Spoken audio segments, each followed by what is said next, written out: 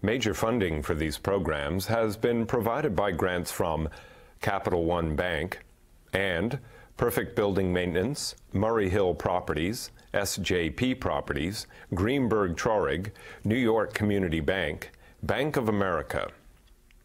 Additional funding for these programs has been provided by grants from Akron Gold Brothers, LLC, C.B. Richard Ellis, City Investment Fund, Cushman & Wakefield, Eastern Consolidated, XL Realty Advisors, LP, Essex Capital Partners, First American Title Insurance Company of New York, Gemini Real Estate Advisors, GVA Williams, Hal Fettner, Durst Fettner Residential, Helmsley Spear, Herbert J. Sims and Company, Herrick Feinstein, LLP, Jackson Development Group, James D. Kuhn Real Estate Institute at Syracuse University, John Katzimatidis, Kilroy Metal Products, Marcus and Millichap, Massey Knackle Realty Services, M&T Bank, Madison Realty Capital, Meridian Capital Group, Newmark Knight Frank, Muss Development, Palin Enterprises, Rosenthal and Rosenthal,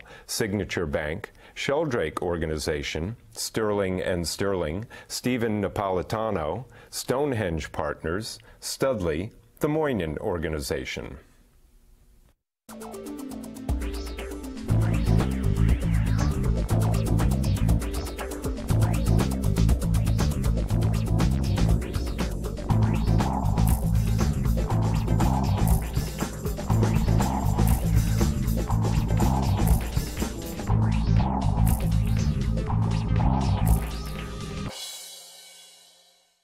Hello, my name is Michael Stoller.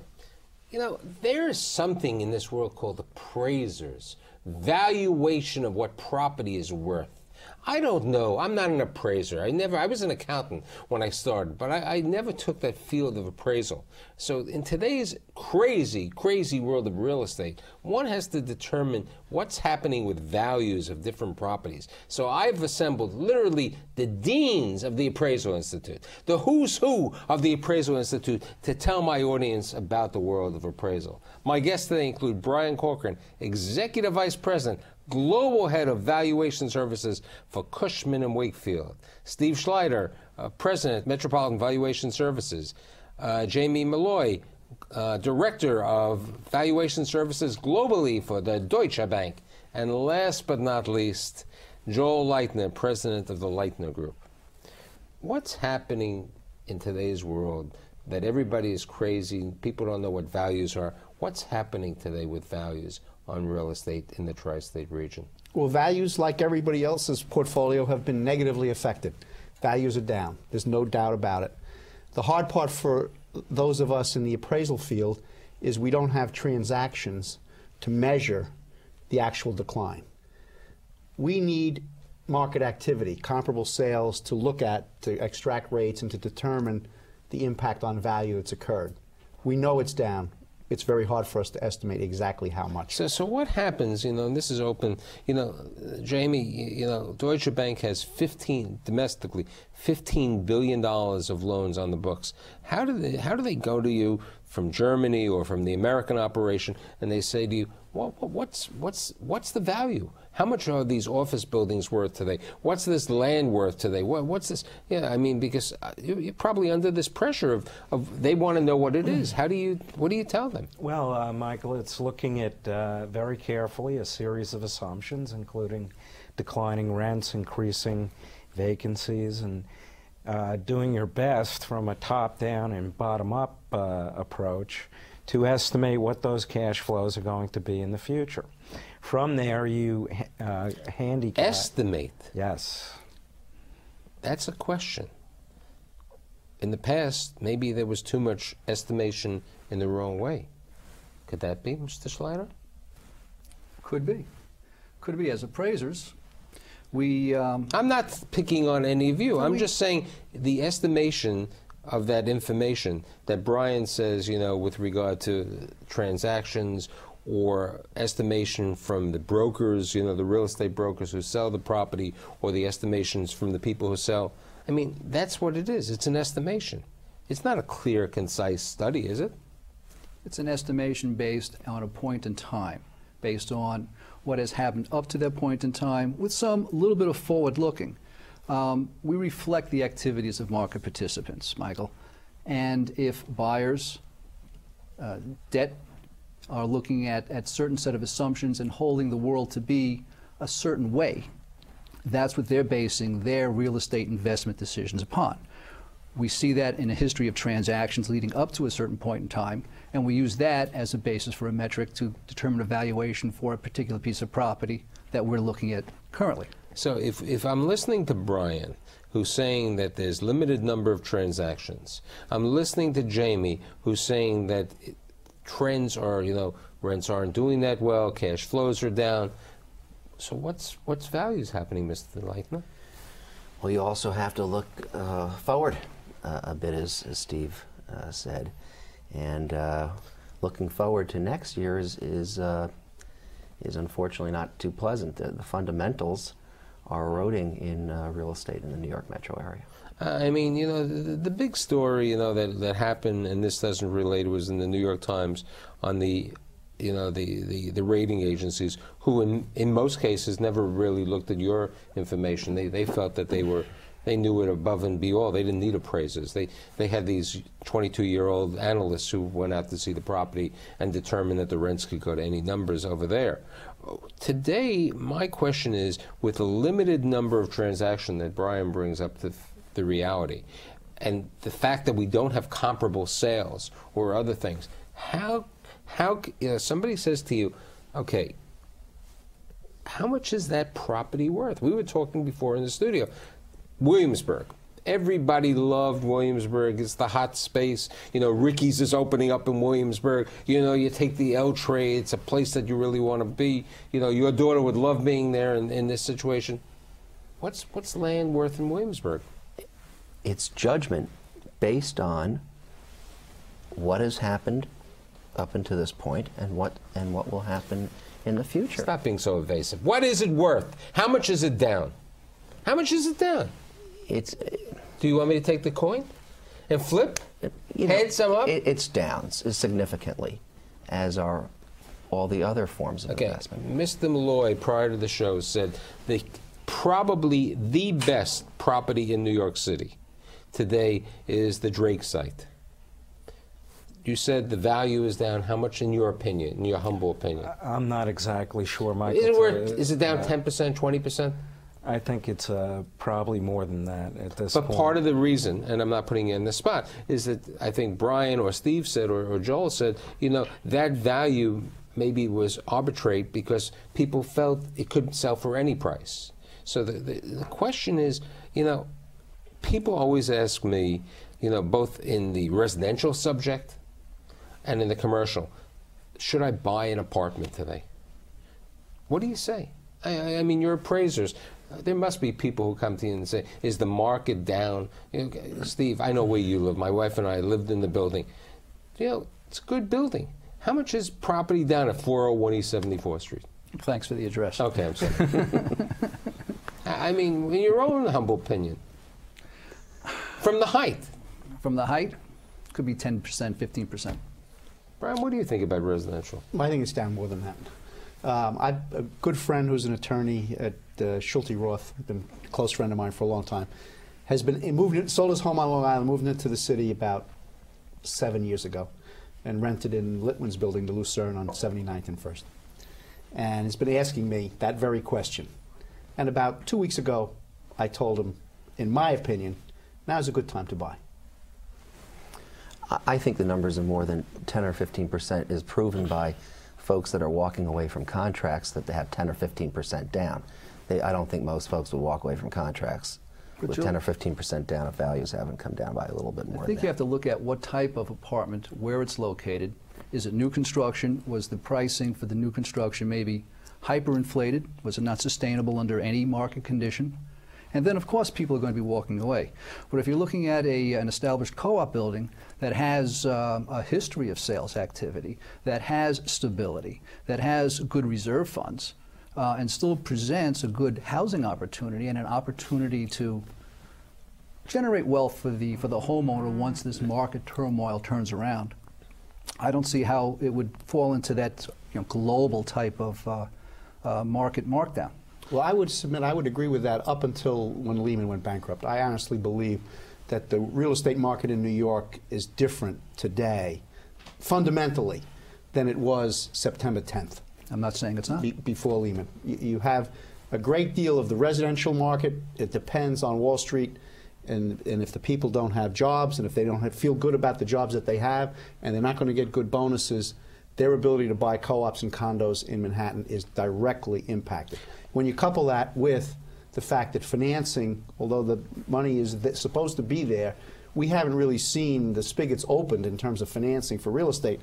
Those two factors together, to me, portray a declined market. I got to give, before let Steve make the comment, someone told me that they were at a meeting where they heard the legendary Leonard Litwin, who you and I have the highest regard for, say to these two younger guys, who are not two younger guys, they were our contemporaries, Douglas Durst and Dan Brodsky, he says, kids, let me tell you, you're in for a lot. And here's a good story, and it's a question of values. Someone tells me a story yesterday about an apartment that he's renting on Columbus Avenue and 60th Street. And it's a 3-bedroom, 3-bath, 49th floor, totally renovated apartment, relatively brand new building. And I said, what, 7,000? He said, no, 5,100. Now, that apartment was $7,000 in January, February of this year. Take Leonard Litwin's building at 75th Street and 2nd, not too far from you. Here's a building, top building. I know a number of people who were living in a junior 4 apartment in that building. They were paying $5,100. 2 weeks ago or a week ago, some people I know went to the same building, looked at an apartment, higher floor, totally renovated. That $5,100 is now $3,800. So there is something happening. So following that approach, somebody says to Malloy or to Leitner or to Schleider or to you, give me a valuation on this building. You know, the rents may have been artificially higher. You know, there were apartments at my friend Ophir Denny's building on 48th Street and 8th Avenue. He was getting $3,800 for a 1-bedroom. He had kids in the advertising business, in the media business. The market was better. He had people from Lehman Brothers living there. Those people aren't there. Those people are moving to the Bronx. They're moving to other places. Michael, on that rent structure that you just cited, is that an effective rent or is that a face rent? Because face rent. It's a face rent. We've seen the rents in Times Square. We're involved in a situation where we've appraised a building 3 times in the last 4 months. Couldn't get it right yet? Well, the market's changing so fast in this building. It's a high-rise in Times Square that caters to those with first-time job opportunities to New York. You know, their leases are 9 months to a year, and it's a constant churning. And we're seeing the market rent plummet in this building and the marketplace. So you're seeing this absolutely, yes. I mean, when I heard these 2 examples, you know, I couldn't believe it, and it's effective. It's not, you know, it's not the deal with 3 months free rent and this and that. This is the true effective rents that are happening. Now, what's happening in the office rents? I mean, you guys have a lot of portfolio in office. It's a similar situation. The whole employment picture is very negative at the moment, and order of magnitude, you hear effective rents 50% of the former levels. I mean, let's look in Lower Manhattan as a good example, because it hasn't really happened yet, but it could happen. You have Merrill Lynch taken over by Bank of America. Merrill Lynch has 5.5 million square feet, you know, about 5 million square feet downtown. You have AIG on the balls of its rear, 2.8 million square feet. You have Goldman Sachs moving from their present headquarters, all their buildings, to their new tower. It's effectively 8.5 million square feet of space. It's not needed by everybody. And it's good quality space. It's great quality space, but it's not needed by everybody. You know, so I hear today on my panel with Jim Kuhn, he says, so they'll convert some of the space to residential. And my comment is, you can't. This is not 1994. when office buildings were selling for $75 to $100 a foot. This is not the time that there were 421Gs, full tax abatements. So, I mean, where do you see the values of an office? I mean, you gave us some ideas on a residential building. How much do you think the value of your building in Times Square that you just said that you've reappraised 3 times? Well, it's gone down significantly each time. 30%? That's about right. So it's down 30%. What do you think office buildings are down? That's case-by-case basis, because there you have long-term leases. And so you do have some office buildings with below market rents. Can I ask a simple question? Somebody once said to me, it was credit tenants. Wasn't AIG a credit tenant up to... Look at Lehman Brothers. Wasn't AIG, wasn't Lehman Brothers? Couldn't Morgan Stanley go out of business before? I mean, all of these major houses could have gone out of business. These were credit tenants. So it doesn't mean anything. I don't think there's a credit tenant. If you go through the analysis that Jamie was talking about before, and you estimate what the current market rent is, and what the current concessions are, which are much wider than they were, and you look at doing a cash flow model, discount rates are up, terminal caps are up, overall values, the impact of that is a 30 to a 40% drop in value for a stabilized office building. So Forget a building that's in here's lease-up. my question. You're not lenders, but lenders, or due to the securitization market, certain banks and institutions or lenders may have lent based on projections that that office building on 3rd Avenue would be renting for $100 a foot. There were certain office buildings, and there were office buildings, I'll give you a good example. The office tower at 666 5th Avenue was sold because people thought the rents were going to be $130 a foot. It's not going to be $130 a foot. I mean, I heard today Jimmy Kuhn and Steve Siegel saying, we always track the top 30 buildings in New York. The top 30 buildings have higher vacancy than they had before. The hedge funds are out of business. They're not taking spaces. This is a question. So really what I'm trying to get from all of you is where you see the worst value, because I think Steve Schleider said prior to the show, probably in the rent-stabilized, lower income, rent-stabilized property, the lease reduction in value has taken place, right? And I think... in certain areas of the city where those values hadn't come up. Now, Joel is saying in like these transient Times Square brand new buildings where you had a lot of yuppies and all the rest, we can see maybe a 30% reduction in value. As of now. And it's probably going to be getting worse next year. And what do you feel with regard to Midtown office or downtown office, because I know your office is downtown? I think the metrics that Brian quoted, 30 to 40% for an occupied building, multi-tenanted, is about right. And what about that other asset class known as, we were talking prior to the show, Steve was talking about all the vacant stores that you can see right now on 1st and 2nd Avenue, retail. What do we see retail valuations now? Anybody want to? I think retail is the next problem area. We're going to see some real trouble in retail, especially after the holiday season. I don't think sales are going to be good. And I think you're going to see a lot of retailers just hanging on to get through the first of the year, and then there'll be even more vacancies than we see now. And you also have the situation in almost all sectors. There's no urgency to do anything. Everyone, office tenants, believe it's going to get worse. So why rush out and sign a lease today if a month from now it might be even less? I think you're going to see the same thing in retail. You're seeing more and more space being put on the market with less demand. I think that has to do with the velocity of sales transactions, too. Investors are sitting on the sidelines saying, well, why should I buy today, next week, or next month? It may be a lower price. Which is exactly what I said prior to the show. People, all of these real estate investment funds, all of these strong people who have money are saying, you know, I might as well hold it. I mean, my colleagues at Madison Realty Capital were mentioning they were in Europe for about 10 days meeting with investors, and the private banks, the family funds, all of these wealthy organizations, their clients are saying, I just want to keep it in cash. I don't want to put it in the stock market. I don't want to do anything else. I just want to keep it simple because I don't know where I should make an investment. We don't have an orderly market. Plain and simple. And anybody who doesn't have to sell or doesn't have to rent or doesn't have to sign a new lease isn't going to, unless they perceive there's an opportunity. Until order comes back into the market, we're not really going to have velocity of sales or the confidence overall in the market.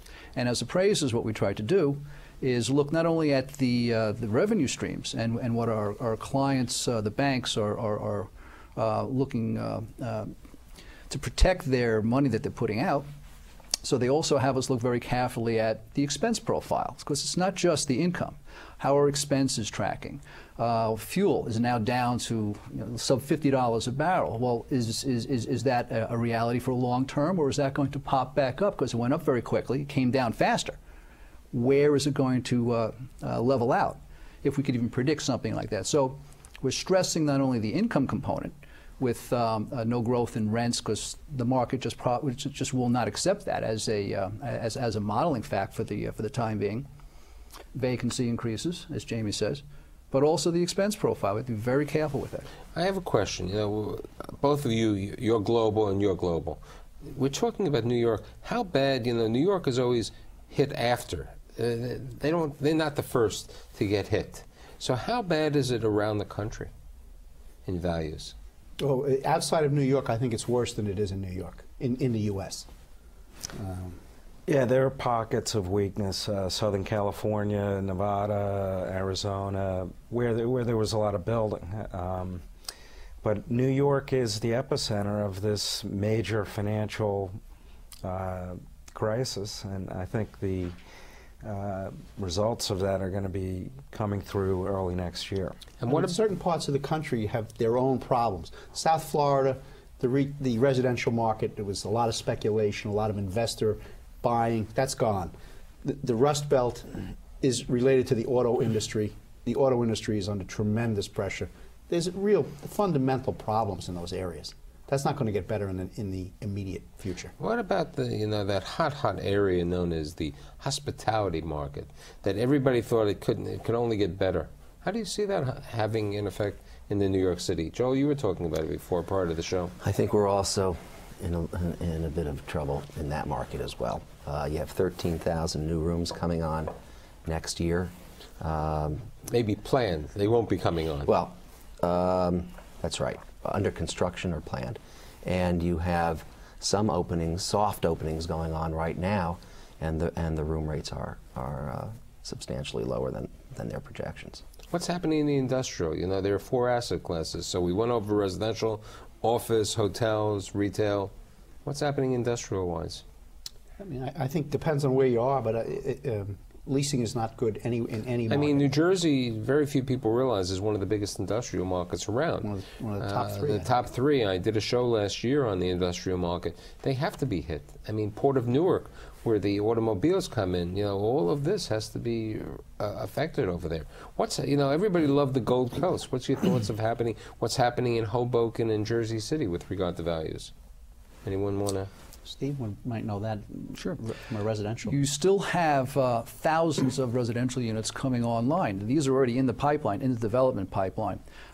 Without the employment base being the generator for the housing demand, it's going to be quite a challenge over there to market all those apartments and to keep the occupancy levels up the way they are right now. It's a dire situation until the employment situation turns around. And we too many times we're Manhattan centric. How do you think the effects on values in the outer boroughs are? I mean, like Brooklyn. I mean, there was so much planned construction for downtown Brooklyn. We were talking prior to my taping today, about Atlantic Yards, perhaps an ill-conceived idea, because the affordable housing had to be built. I mean, what do you see in Brooklyn? I mean, you live in Brooklyn. Yeah. Well, it can be summed up with this one transaction that I know you and I know about.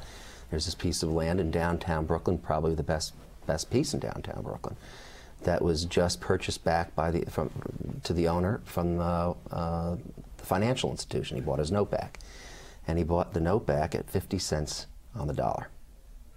We did a large market study, very micro, on the residential market for 5 submarkets in the borough of Brooklyn, going the Crescent from Greenpoint down through downtown Brooklyn.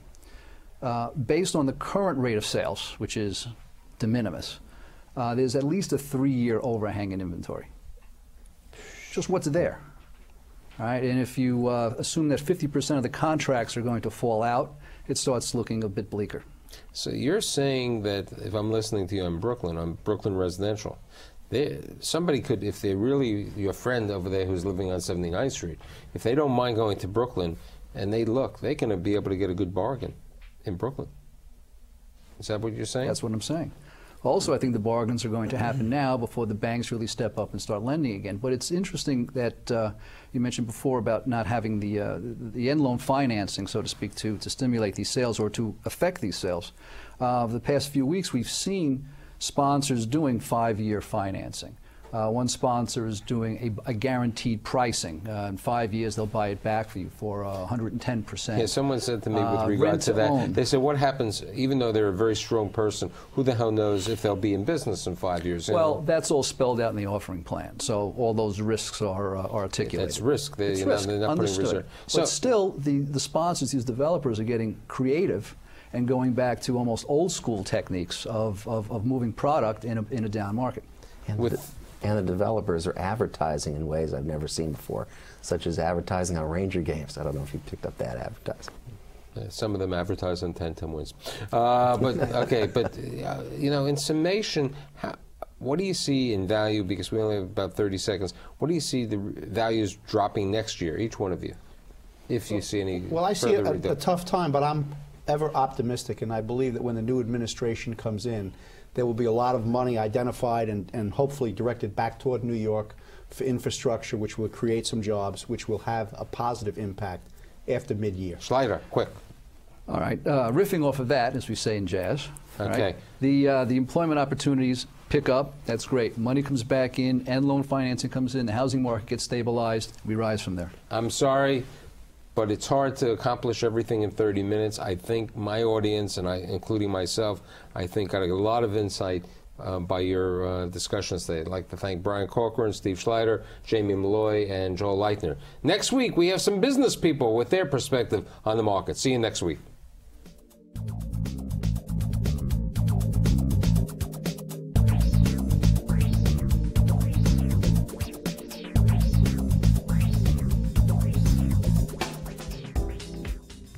Major funding for these programs has been provided by grants from Capital One Bank and Perfect Building Maintenance, Murray Hill Properties, SJP Properties, Greenberg Traurig, New York Community Bank, Bank of America.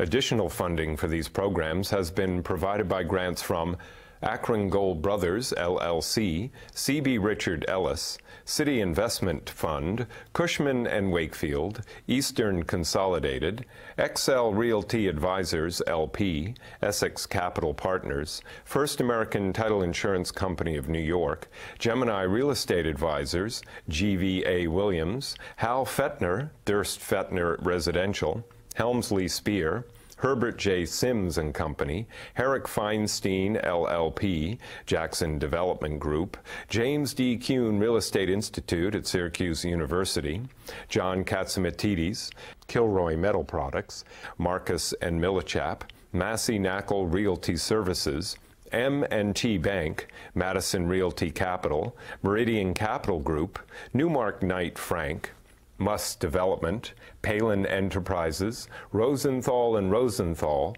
Signature Bank, Sheldrake Organization, Sterling and Sterling, Stephen Napolitano, Stonehenge Partners, Studley, the Moynihan Organization.